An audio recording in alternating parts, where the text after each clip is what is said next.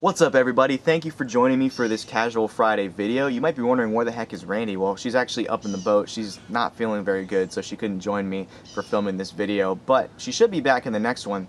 You also might be wondering, what the heck is Casual Friday? We've never seen a Casual Friday video on this channel. Well, let me explain. Randy and I actually polled you guys and asked you if you wanted to see more than one video per week, and 84 to 85% of you said you wanted to see more than one video per week. So we thought that was kind of interesting, and obviously you guys want to see more. So we figured we're going to film more, put more content out, and hopefully you guys will enjoy it. Now we're going to be going to a 3 video a week format. We're going to have 2 videos that are going to be full length, basically 10 to 15 minutes long per, and then one Casual Friday video, which is this video right now. It's going to be between maybe 3 and 6 minutes long.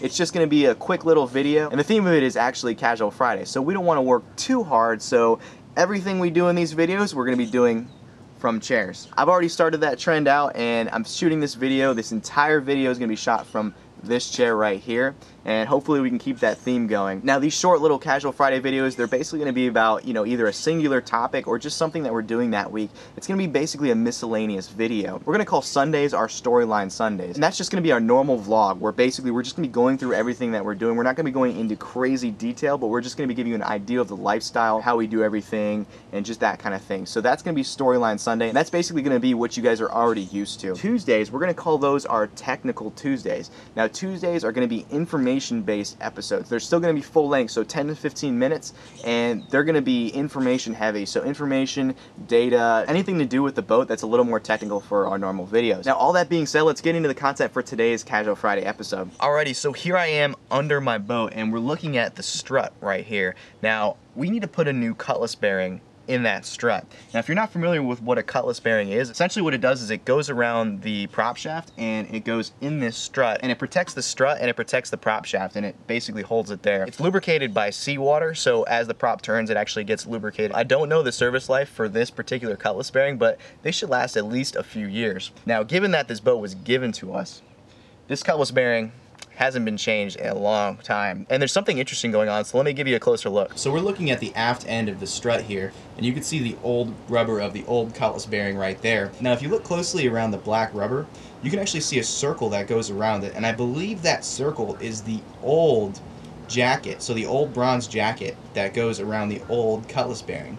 Now also, as you can see, it looks pretty dang corroded, so I don't think we're getting that out. I pulled the old set screws that held the old Cutlass bearing in there, and this thing's just, it's not coming out. It's really corroded in there. But there's threads in this hole, and then it just goes flat, so I believe that's the old jacket right there. Just wanted you to see that I'm still in this chair, and I'm still filming from this chair.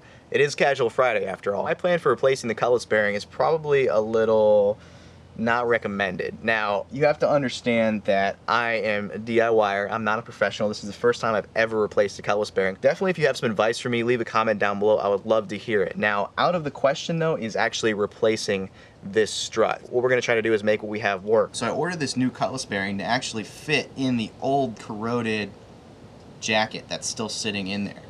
So all I actually need to do is pull out this old rubber, just figure out how to get this old rubber out, and you can see it kind of comes out just by hand right there. Once I get that old rubber out, I should be able to slide this Cutlass bearing in. It is the proper diameter. It's for a 1-inch diameter shaft, and it should work. The only issue that we might have is how we're gonna actually get it to stay in place. I plan on using the same holes, just drilling out the old jacket there and putting in the same size set screw. If that doesn't work, I can always drill new holes, tap them, and put in new set screws. Now the actual installation is out of the scope of this video, so we're gonna do that in one of our normal Storyline videos, but I definitely like your advice. So if you think what I'm about to do is gonna work, definitely leave a comment down below. If you don't think it's gonna work, or you think I should do something else, again, leave a comment down below. As always, guys, I hope you enjoyed the video. If you did, leave a thumbs up, leave a comment down below, and subscribe if you haven't already. We'll see you on Sunday for the Storyline Sunday video, and hopefully Randy will be not sick, so we'll see.